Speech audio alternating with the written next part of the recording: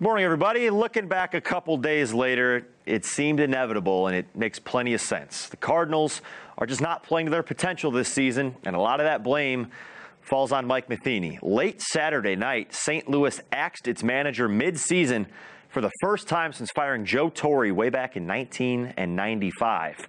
The Cardinals also dismissed hitting coaches John Mabry, as well as Missouri State grad Bill Miller.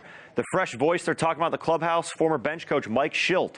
He's been in the dugout since last season. We've spent more than a decade in the minors for the Cards. Springfield fans saw him lead the Double-A Cardinals to their only Texas League title in 2012. Now he gets his first shot in the big leagues.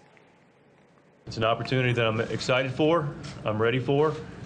Just got through talking with the team, and we have a good energy and a nice plan that we'll put into place over the next several days, and today is the day to get that started. And the Cardinals got started on the right foot. They get a W in Mike Shildt's first game as an MLB manager, a 6-4 triumph over the Reds, while the Royals limp into the break after a 10-1 loss to the White Sox. And the Springfield Cardinals won their series opener 7-1 at home Sunday over Northwest Arkansas. With your Ozarks First Sports Report, I'm Dan Malloy.